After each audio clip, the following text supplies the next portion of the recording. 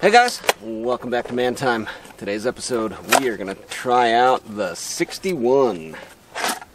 Now this thing is way too much. I may just call this the too much saw. It's too much duration on everything. It's too much exhaust. It gets too much gas. It's just too much of everything. But we've got some cool stuff to put on here. Let's see what we got here. They had a deal on eBay for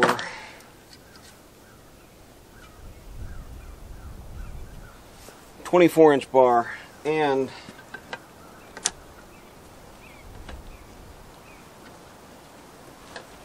five sets of chain. Now the only problem is it doesn't fit.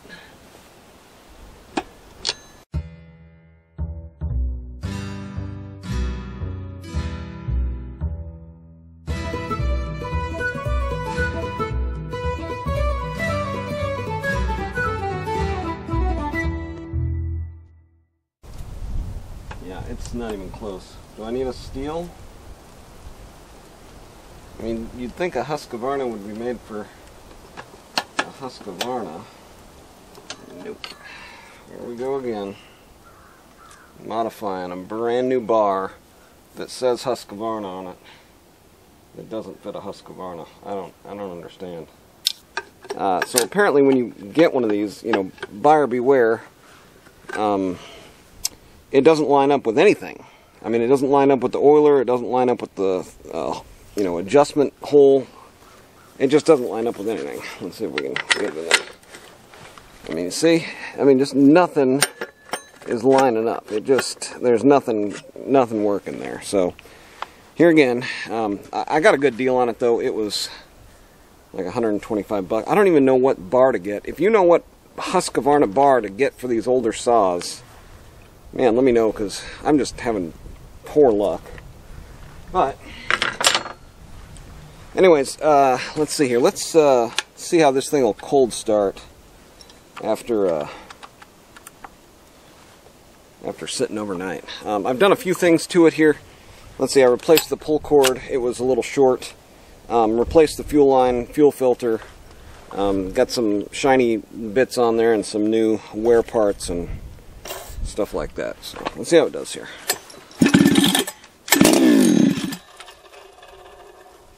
Promising.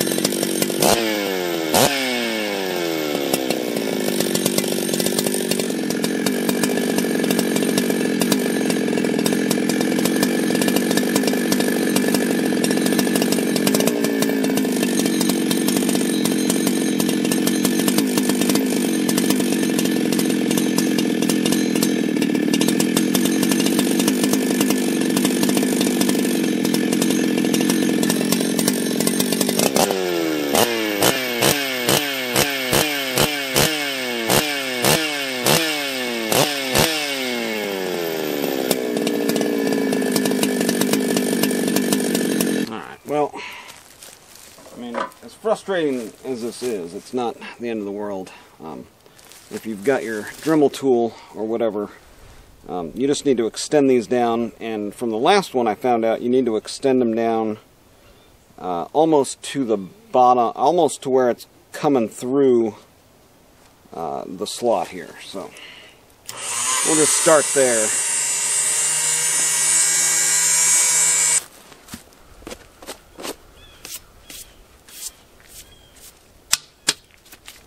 This is where you definitely want to wear gloves. So here's what we ended up with there. You can see those holes are just a little bit elongated.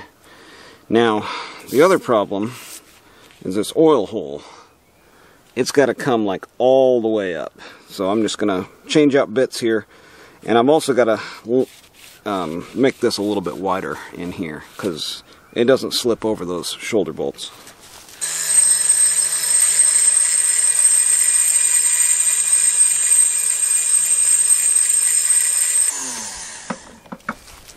Alright, the other advice I can give you here is test fit often. You don't want to go oversized where then you have to use something to kind of fit it on there. So let's see how we're looking. Yeah, this is a place where I definitely use gloves. Okay, so, oh, hello. Okay. Oh, I got lucky there. Yeah, I got real lucky. You guys see how that's fitting? It's nice and snug. Okay, so then, let's see, our oil port is way up here. See, this is the other problem. I mean, it is like, it's actually going to be overflowing into the chain this way and, you know, through this port here. So I've got to extend this almost all the way up. Yeah, almost all the way up. Alright, so here's what we're looking at. We're looking at this oil hole on the bottom. It actually comes in from this way. I'm going to make it go in from the other way.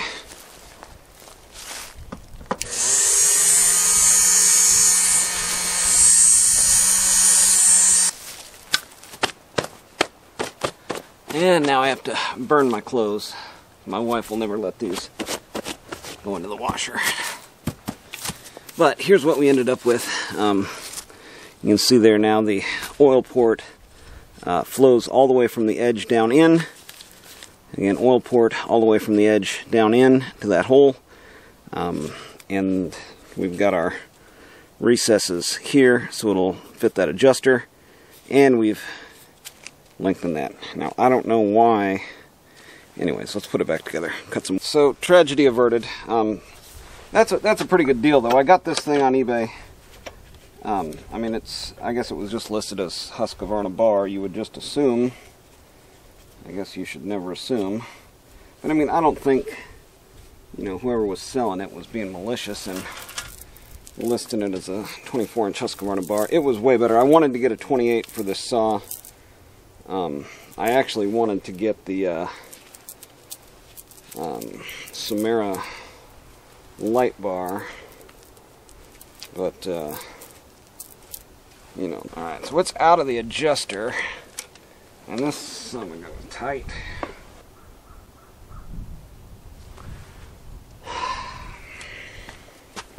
Chain brake tool coming in handy again. I mean, is it just me that finds this just a little comical? I mean, I just went through this with that other chain. So, alright, now I need to add at least, I think I'm going to add a full tooth and a link. So let's do that. Let's get a tooth and a link here disconnected.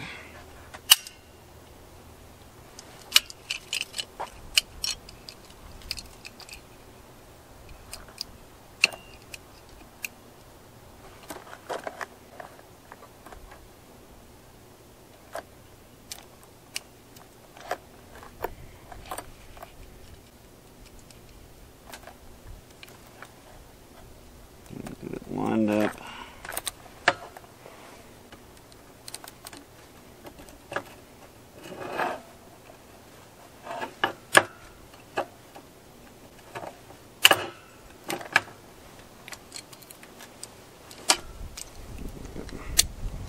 Punched up there.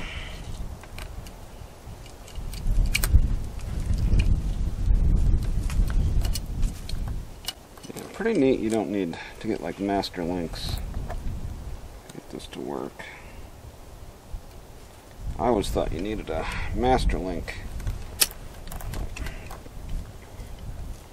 And I mean, you might. This might not be the OSHA approved method for doing this. Alright, so here's my donor chain. I need to figure out what size fits so I can get some more made up. It's going to be the right size.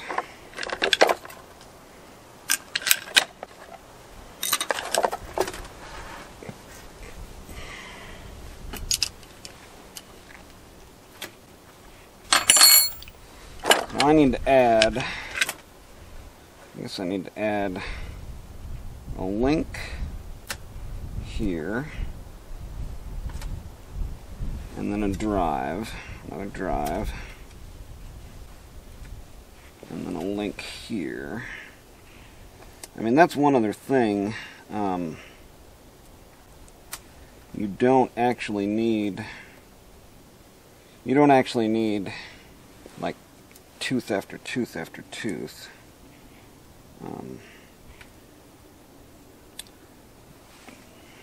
But see, now I've got this and this. I'm going to have to get another link off of this one. You know what I did see though? I saw that this actually has an angle on it here. I mean, so I could, yeah. The way that the farmer showed me was just to get them on there like that and then just kind of hammer them down. And that's all I'm going to do. Why? Because that's easy and it works.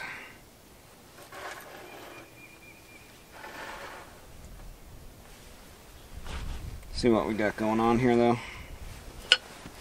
So we've got our chain, we had to add an extra drive link to it, and now we've got two links. We've actually added like a full drive link there.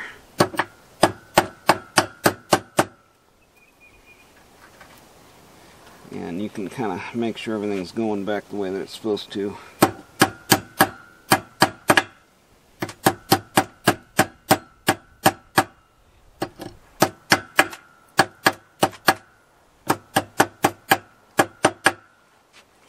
See, I mean, you can see there's plenty of rivet left there.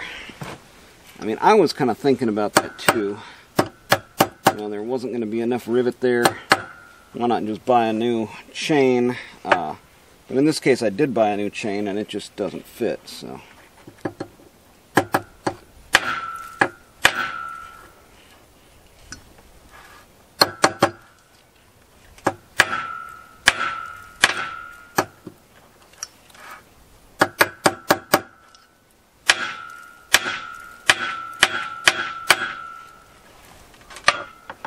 See, look at that.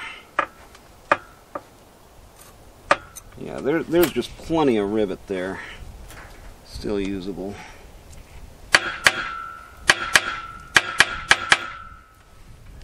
Yeah, I mean that's not coming off of there. You can see that is a quality repair. You've got an extra link in there between the teeth, but that's not going to affect anything. Look at there. Plumb. And not a ding on it. I mean, that didn't even phase this hammer. You got to have a good hammer for that. Okay, let's try it again. Isn't that funny how things work out? I mean, essentially I was training myself in that last video, or the one before last, or whatever it was, for this situation. You know, and that's part of what Man Time is. This channel to you, I run into a lot of things that go wrong. I mean, that's just part of life, and part of life on the farm here. And you've got to adapt, figure out a way, you know, and overcome. Let me make sure I mean, my adjuster was all the way at the back of the threads. I really didn't want to go any farther than that, so alright, let's see if we can get it on now.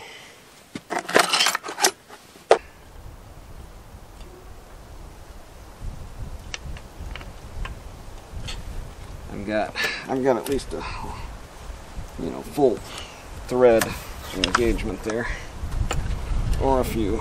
I mean, it's all the way. Yeah, I think it's fine. We'll soon find out, won't we?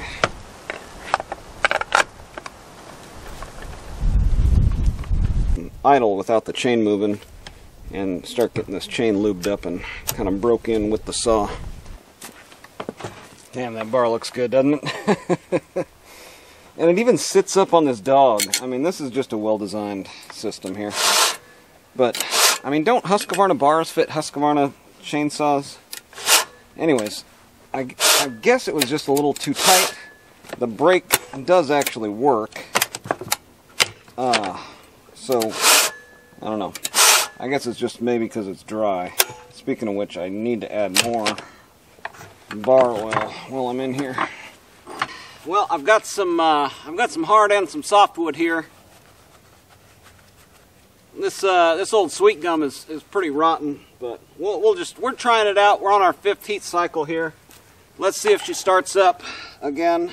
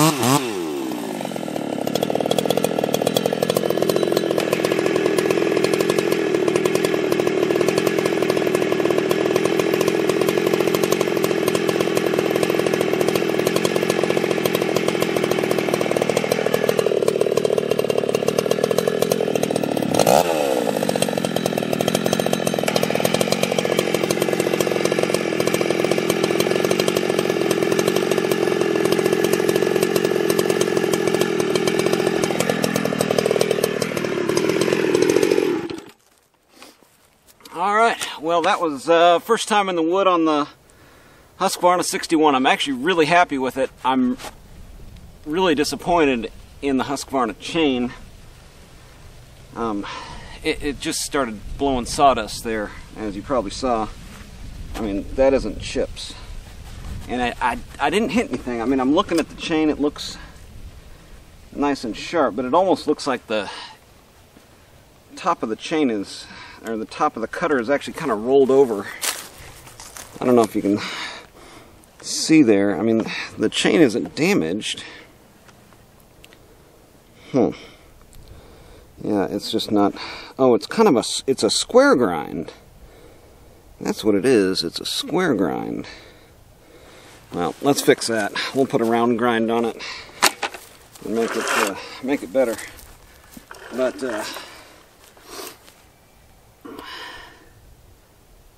yeah, other than the chain, I mean, this thing's running pretty good, huh? Oh yeah, she's good and warm.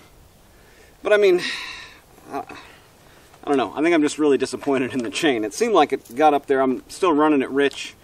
Obviously, it was 4-stroking in the cut there a little bit. That's where I want it until I get a couple tanks through it. It's still going to be building compression, of course.